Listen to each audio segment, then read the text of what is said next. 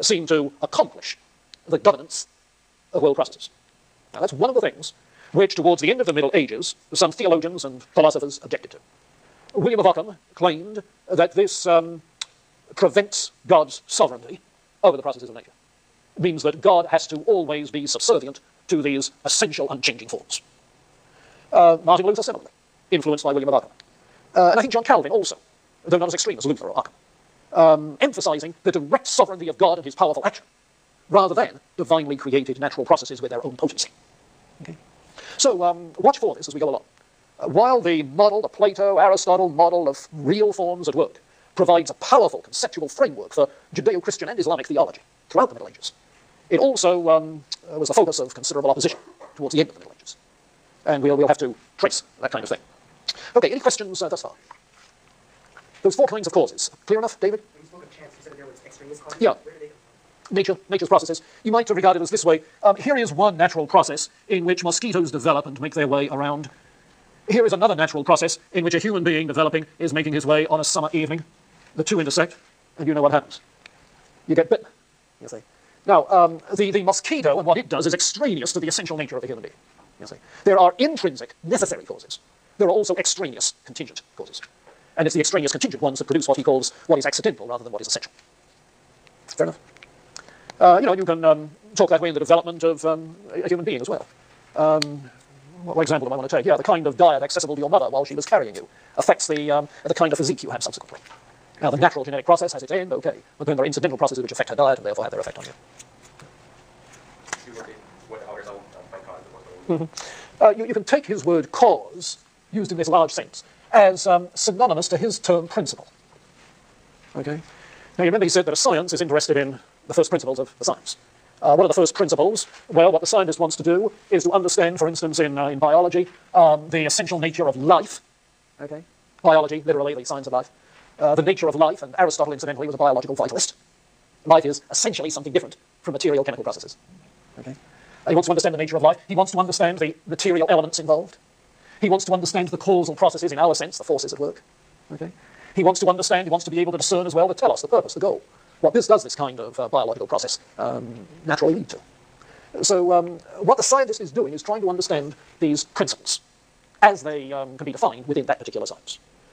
His conception of science is that if you can formulate these principles, then you can deduce all sorts of things about particular cases. So that his model of science is that you are formulating premises and deducing conclusions. Okay? Now, that conception of science dominates until the beginnings of empirical methods in all 14th century. And was modified, picked up and modified by Descartes, who took mathematical reasoning as a model for science. Okay, the first principles become axioms, self-evident truths, from which all sorts of deductions are made, as in geometry. So very influential here in philosophy of science. Now, I say then you can think of causes as first principles. You might try another synonym. They are explanatory factors.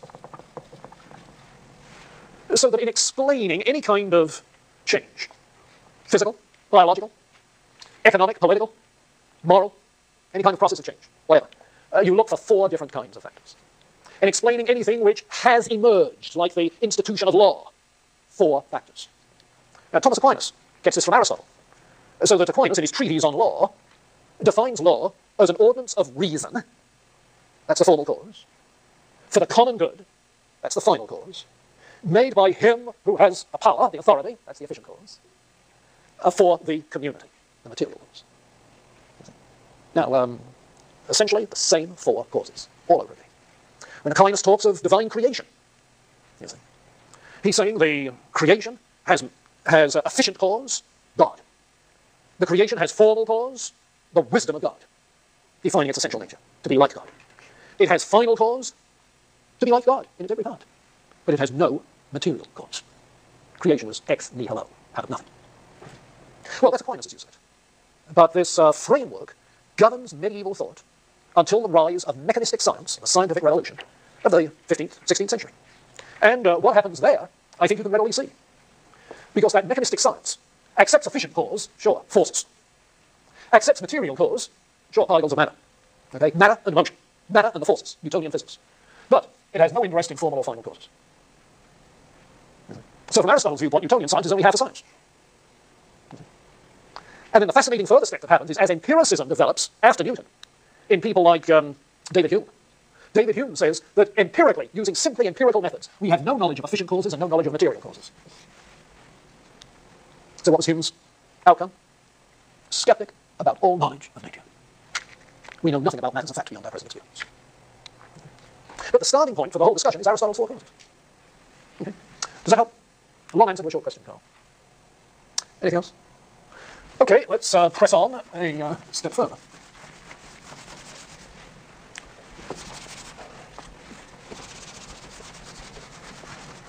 Okay.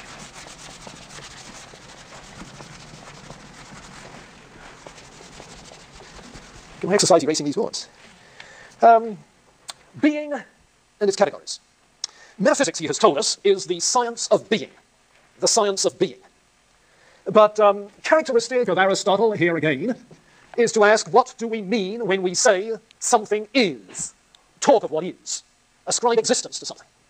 Notice that being, the idea of being, is used in a whole variety of different ways. And these different ways in which we think of being, he refers to as categories of being. Categories of being. If you like, different ways in which we think about what is, but also different ways in which things are. Okay? Now, one way, and the basic one, in which things are, is as substances. And that's his first category. Substances. So that when we talk about things, we try to pin down the essence of the substance. But there are many other ways in which we can talk of things which are. Look on page 314 and notice the list of categories that he offers us. 314. This is in book 4 of his Metaphysics, chapter 2. And at the top of the page he says there are many senses in which a thing may be said to be, though all it is related to one central point, one definite kind of thing, and isn't said to be by mere ambiguity.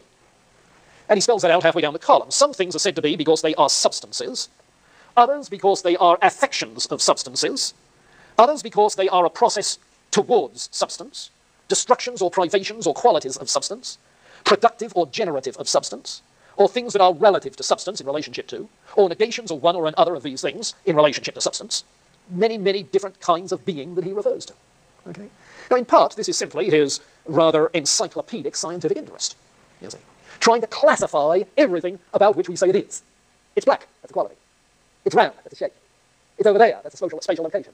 It was here, that's a temporal reference. On and on and on. You see, different ways in which we say something is. But these are not just categories of thought.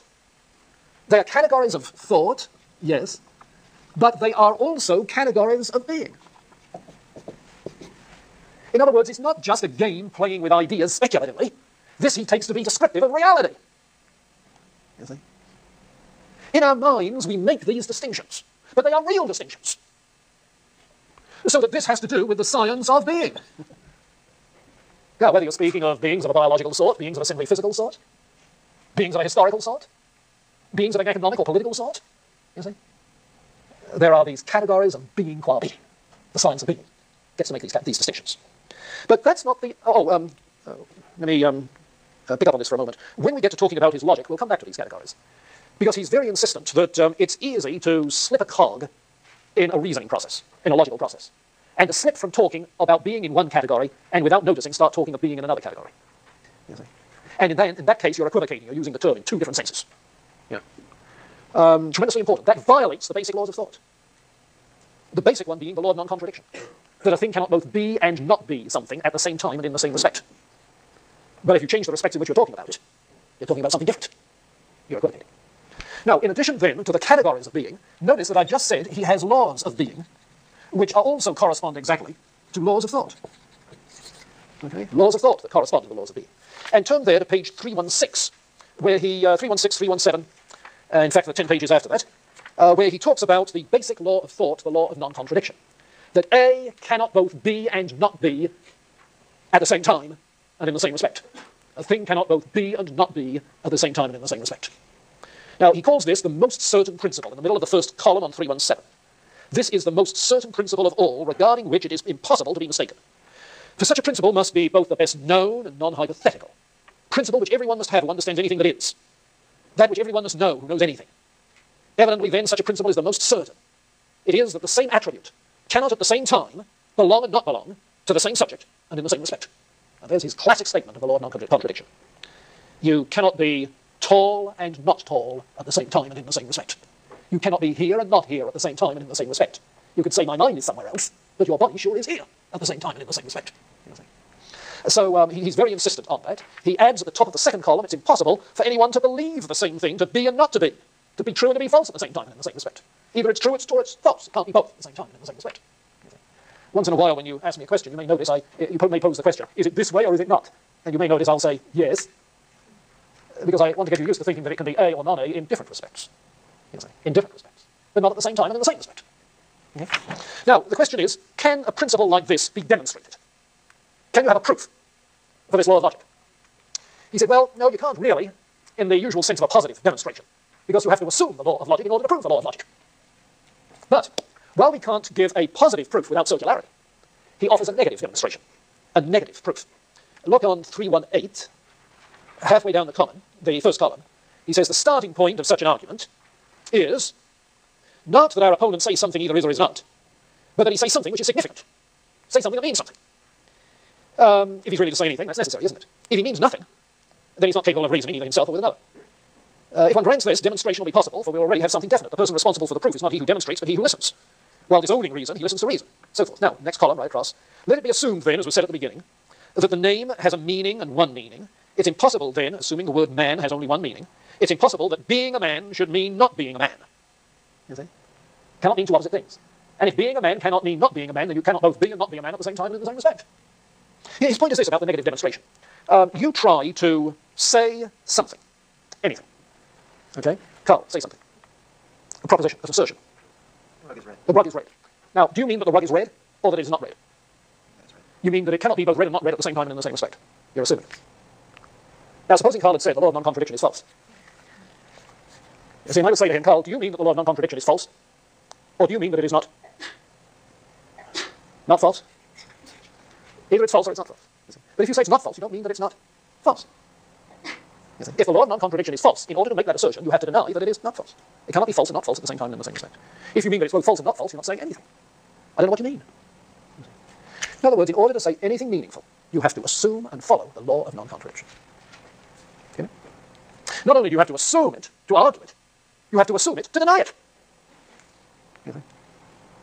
And if the denial of it is self-contradictory, because you have to assume it in order to deny it, if denying it is self-contradictory, then there's only one alternative. It must be true. Okay? Put that in form of a simple disjunctive syllogism. Okay? The law of non-contradiction is either true or false. If the assertion that the law of non-contradiction is false turns out to be self-contradictory, if the falsity is self-contradictory, because you have to assume the law of non-contradiction in order to deny it, okay? If the falsity is self-contradictory, then the falsity is itself false. And the only alternative then is that the law must be true. No other alternative, right? Okay. If asserting the falsity involves you in a self-contradiction, then asserting the falsity is false. If asserting falsity is false, if falsity is false, then, logically, the thing's true. Okay. Now that's Aristotle's proof. He calls it a negative demonstration for the law of non-contradiction. And he would challenge you, and I would too, to say anything in violation of the law of non-contradiction that means anything. Now, it's sometimes said that Eastern thought does that. Show us. Show us something that means something. Oh, sure, people can utter gobbledygook that doesn't mean anything, but show us something that means something. That can be both true and false at the same time and in the same respect. Now, some people have said that Hegel, with his dialectic, thesis, antithesis, synthesis, denies the law of non-contradiction. I can only say they've never read Hegel's logic. Because explicitly, he doesn't deny it. He simply says it's trivial. It's trivial because if you're dealing with a historical process, you're not dealing with things at the same time, but at different times. So the thesis applies at one time, and at a subsequent time, the antithesis may apply. You see?